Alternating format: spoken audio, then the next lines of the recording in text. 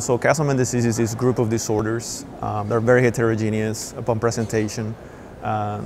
There's at least two types. There's one called unicentric that has lymphoproliferation in just one lymph node of your body, and also the multicentric type.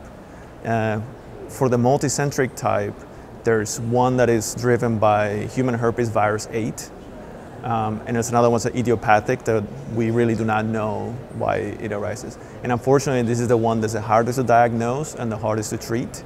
And it's in part because we really don't understand what's causing it. So I'm here on behalf of Professor Falkenbaum's lab to present our work on idiopathic multicentric Castleman disease, short IMCD. And we're investigating the mTOR pathway, which is a pathway involved in inflammation and in diseases with exaggerated autoimmune responses. And we were able to study this pathway on many Castleman patients for the first time.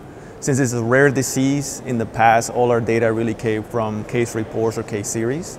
But thanks to Professor Falkenbaum's lab in the last 8 years, we're able now to have a lot of samples and a lot of information.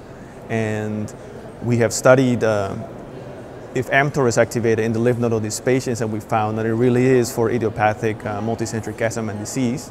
And this is really important because we're launching a clinical trial that is specific to mTOR inhibition, a drug that targets this pathway.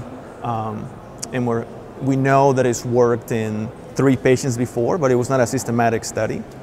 So now we have this intermediate step where we look at a lot of lymph node tissue, we show that it is hyperactivated, and hopefully the clinical trial will show that it does work and improve the symptoms of the patients.